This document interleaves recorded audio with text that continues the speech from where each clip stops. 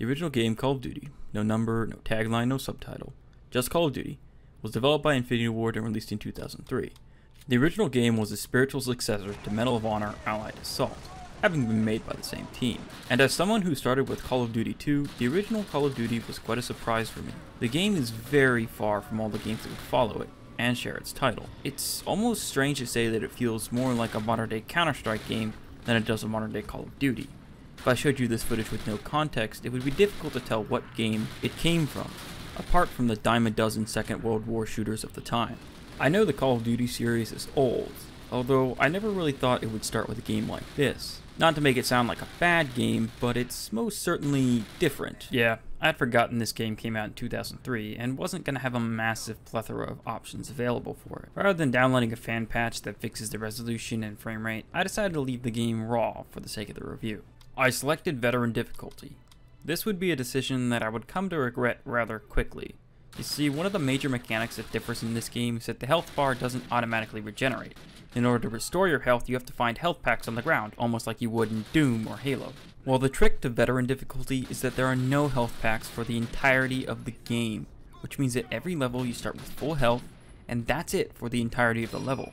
Being I wanted a more authentic experience, both for the sake of recording and for my sanity, I swapped down to Hardened Difficulty. Not to say that this was any easier. The enemies in this game are brutal. They do an immense amount of damage to the player, and take an immense amount of damage before actually dying. I can't remember the last time that I played a Call of Duty where shooting an enemy only staggered them and then they would get back up with their weapon a few seconds later.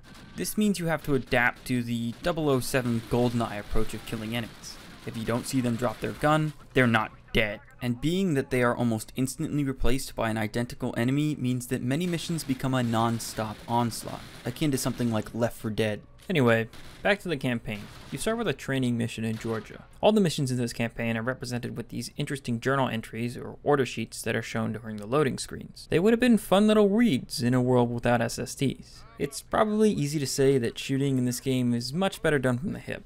Not only is aiming from the hip much more accurate than in most COD games, but you can't even aim with ADS. The gun's massive fireballs block your line of sight if their iron sights weren't already disruptive enough.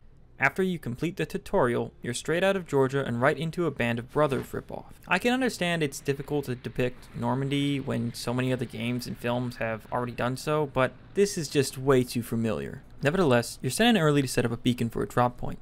It's here that you see some of the sparse scripted elements actually in the game. Unlike its sequels, Call of Duty isn't an entirely scripted playable movie, but a lot of elements are still scripted. Not to make this sound complex or open, you definitely still have those same straight line checkpoint levels where you go in one direction, but there are some missions that exist on a wider map. A small map, but still more open. And you can go just about anywhere you like as long as you accomplish your objectives. The missions of the American campaign are of mixed quality, to say the least. Some of the maps in this campaign feel like they are designed specifically for campaign, but most, like a lot of Call of Duty games, are repurposed multiplayer maps. Regardless of this, it feels like most of the effort was put into this part of the campaign. The night mission is probably one of the best missions in the entire game, as it doesn't feel terribly repetitive. The following defense mission, however, can be frustrating, and it most certainly won't be the last. After some more ripping off of Band of Brothers in Normandy, your unit is selected to go on a secret mission. It was here that I thought a small amount of story might begin to work its way back into the game. But I'd be wrong. You're dropped into the Alps in order to rescue Captain Price and some other British officer. This mission in the chateau definitely highlights the difficulties of the gameplay. The enemy's ability to kill you rather rapidly, as well as their ability to take an intense amount of damage, combines with the tight corridors of the chateau to create a very unpleasant level.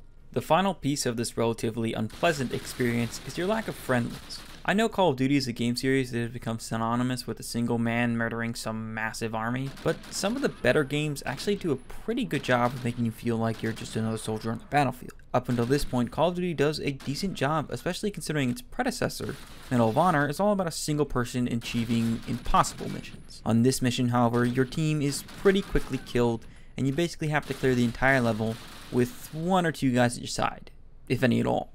After finishing a time trial mission, the American campaign ends and the British campaign begins. You'll notice if you go to the menu, the background actually changes based on what campaign you're in. Once again, the campaign begins to make you feel like a soldier in a unit, rather than a single-man army, as you're tasked with providing suppressive fire while the AI takes a bunker from behind. After securing that bunker, which presumably had some sort of orgy going on inside it, you're then tasked with capturing a bridge and the buildings on the other side of it, and holding them through the next mission. And oh my god, that next mission is absolute hell. You're constantly assaulted by enemy forces from almost every angle, notably the tanks, which never stop spawning. Unfortunately, missions like this would become the theme for the rest of the game. Unlike better games where levels become progressively more difficult, Call of Duty just drops you off a cliff. After completing that mission, just like in the American campaign, you're recognized for your amazing actions and tacked onto some special forces missions. Once again, this feels very much like a Medal of Honor kind of thing, as if the only difference between that game and this one is that they put you into some real-world battles first, before they throw you into some fantastical special forces spying nonsense. Anyway, you're sent to Hoover Dam to destroy the NCR's anti-aircraft guns, and well, this mission is absolute hell too. You have to travel all the way from the top of the dam down through to the bottom, and as if it weren't funny enough, after you complete your objective, you have to do everything you just did in the opposite direction. After your escapades at the dam, you escape in a poorly animated truck chase scene. And suddenly you jump all the way to climbing aboard and sabotaging the German battleship Tirpitz? By this point, most of the maps in the campaign are just based on multiplayer maps. So is this Tirpitz mission. Just kinda seems like they wanted to show off the multiplayer map, but didn't really know where to put it in the game, so they just kinda came up with something. Nevertheless, you're out of the British shoes and into the Russians. And in the same way that the American campaign is a very obvious ripoff of Band of Brother, the Russian campaign is a painfully obvious ripoff of Enemy at the Gates, even starting with the same crossing the Volga scene and giving out rifles to every other man thing. After breaking through and completing that mission, you repeat the same charge that happens in Enemy at the Gates. Then what follows is a slew of somewhat repetitive run through the city missions that aren't really worth mentioning. That is until you're tasked with taking this apartment building, which is hell. Every floor is extremely tight, so much so that the corners even clip onto your character, causing them to get stuck in doorways for a few seconds. And of course the enemies are just as ferocious as they have been in the past. So if you get stuck, they shoot you first, and you're dead.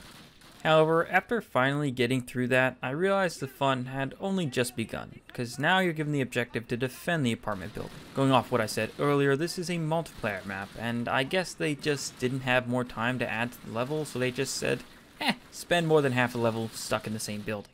You're given the task of manning two different anti-tank guns, one that's on the second floor and one that's on the third. Then you must destroy the attacking tanks, which are coming from either side of the building, just like the tanks in the canal mission. The soldiers never stop coming, so rejoice, another timer-based defense mission. And I'm not lying to you when I tell you I have an hour and a half of recorded attempts of me trying to hold this building. At first, I tried to do it the way they wanted me to. Use the anti-tank guns, destroy the tanks, and then use the machine guns, or just good positions of cover to kill the enemies before they get into the building. But of course, this campaign would never let me get away that easy. You see, the actual timer begins when you destroy the first two tanks, one on either side of the building. I imagine this is to show where the anti-tank guns are positioned. However, whilst you're focused on those tanks, infantry will have already rushed into the first floor of the building and have it cleared. This means almost as soon as you get off the second anti-tank gun, you're into a close quarters firefight, which, if I haven't made this clear already, are absolutely brutal in this game. After attempting and failing to do this for a while, I simply decided to sit on the fourth floor and wait for the timer to run out. However, the game has a contingency for this exact situation. If you sit on the top floor for too long, there will be an artillery strike on the top floor and you will die. Sit on one of the lower floors and the tanks will shoot holes into the side of the building and kill you in a very similar way. It turns out the only real way to beat this mission is to just sit on the top of the stairwell and shoot the enemies as soon as they try to walk up it. Even still with this cheese strategy, it took me way too many attempts to actually beat this level. Like with the rest of the game, if the enemy fires off a shot first, you're as good as dead, regardless of how much health you actually have. It must be said that if you're going to play this game, just play it on normal. It's not worth your time to play it on hardened, and you definitely deserve an award if you could beat it on veteran. The following missions of the Soviet campaign are so utterly repetitive that they're barely worth mentioning, aside from the unexpected but welcome tank segment. And from there, I imagine the game would end. Color me surprised, however, when I found myself on a mission from the perspective of the Americans again. It turns out, for some reason, Call of Duty has conclusion missions. You play one extra mission from the perspective of the Americans, British, and Soviets, to tell how their stories supposedly end. Anyway, the Americans have to take out some bunkers during the Bastogne campaign, the British have to take out some V2 rocket launch site, and the Soviets have to storm the Reichstag. I could swear to you that both the American and British levels take place in the exact same map.